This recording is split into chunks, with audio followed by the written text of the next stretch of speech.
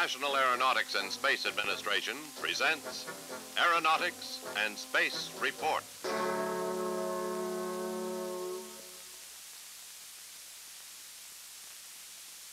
Well, Skylab's going to be America's first space station as such. We're going to be up there roughly 8 months. We're going to visit it 3 times during this 8 months. And we're going to find out a lot about how to live in a space station, what we can do there. Meet astronaut Alan Bean, commander of the second Skylab space station crew. It will launch at the end of April of 1973. The very next day, we'll send up a crew, 3 men, that'll occupy Skylab for a month. Well, 28 days, really. They'll return to Earth, and then about 2 months later, the second crew will go up, and that's the crew that I happen to be on, Skylab 3 mission. We'll stay there 56 days, or roughly 2 months. We'll return to Earth, and then the third crew will go up about a month later.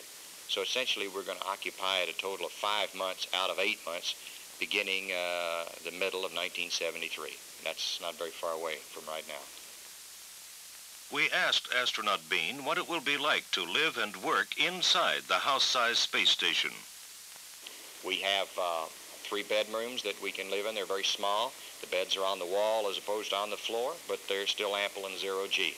We can eat on little trays similar to the ones you find on airplanes.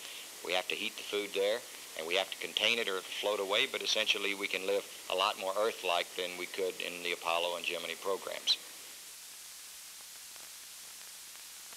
Skylab will orbit the globe every 93 minutes. From its 270-mile-high vantage point, the astronauts can take a good look at the Earth's resources. We know that pollution is not just a problem in a small scale. Pollution that's in Los Angeles today will be in Phoenix day after tomorrow. It'll be in Dallas, Texas, the day after that.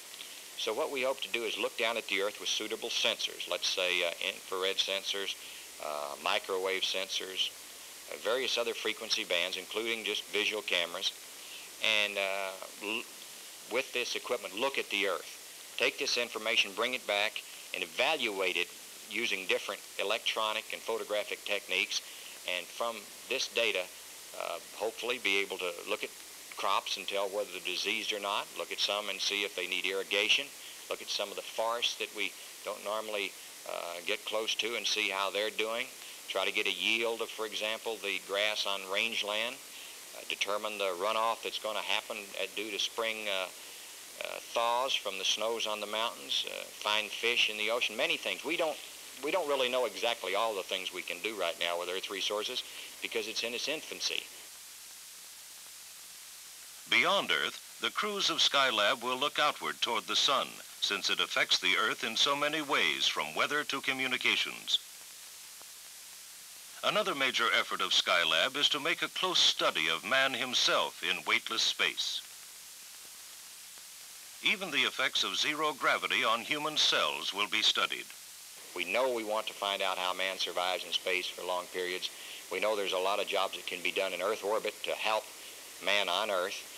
And what we've done is taken mostly Apollo hardware, modified it as best we could, and with it we've come up with really a very exceptional space station that we hope is going to answer many questions that need to be answered now for the future of space flight and also the future of how we're going to use space to help the man in the streets.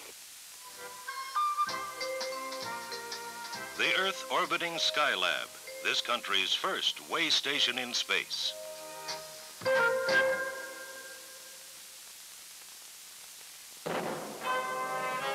This has been an Aeronautics and Space Report presented by NASA, the National Aeronautics and Space Administration.